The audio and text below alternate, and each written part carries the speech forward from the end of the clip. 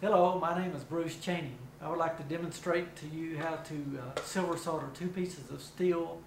They're 1/4 inch thick by 1 inch wide, just little pieces that I've cleaned, put a little chamfer on, and basically I want to demonstrate to you how I silver solder two pieces of metal like that together. I'll be using the Harris Products 45% safety sealed 1/16 inch brazing wire alloy, and the flux I'll be using is safety stay sealed, and it's also made by the Harris company. It's a white brazing flux, and that's what helps bond the two together. So let's get started here.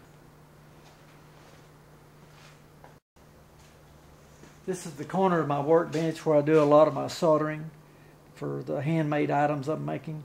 This is my two pieces of steel that I have prepped. They're 1/4 inch thick. Actually, these are, that's a little more like 1.25 inches in width, but that'll work just fine for this demonstration.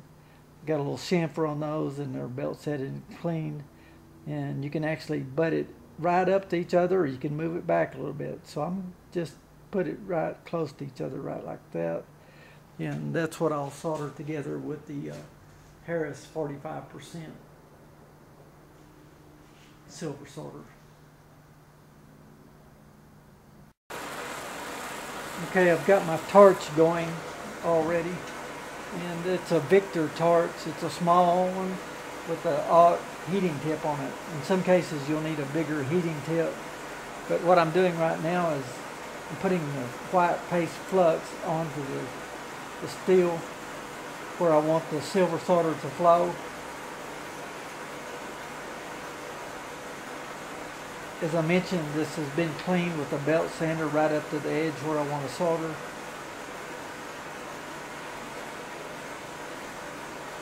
And it's good to put plenty of flux on there so that it will clean when it's heated. So I set those together like that. And this is what the silver solder wire looks like.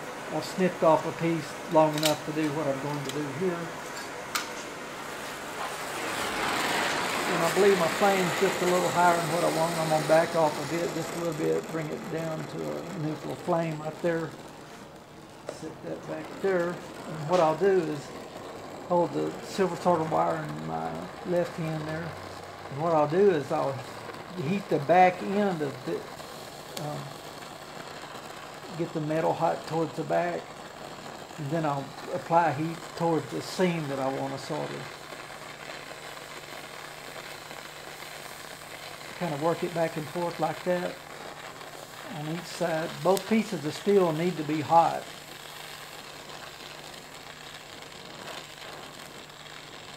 The Harris products are really good for soldering, and I highly recommend them. I've used Harris silver solder for over 30 years probably, and it does what I need it to do.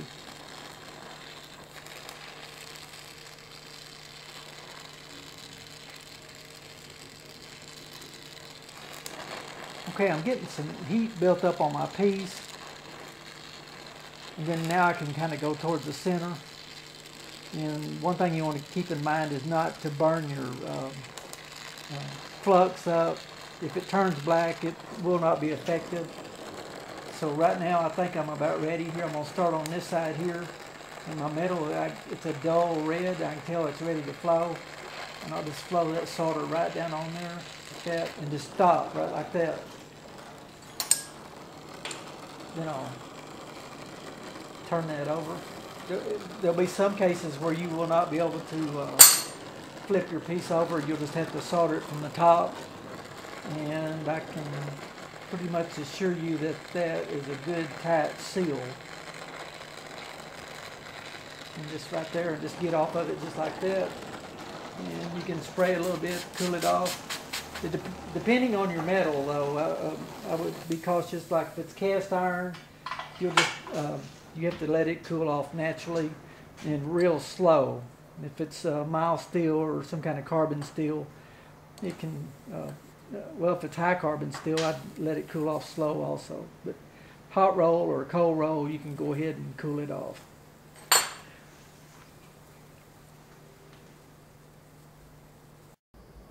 That is a good tight bond all the way around that piece of steel right there.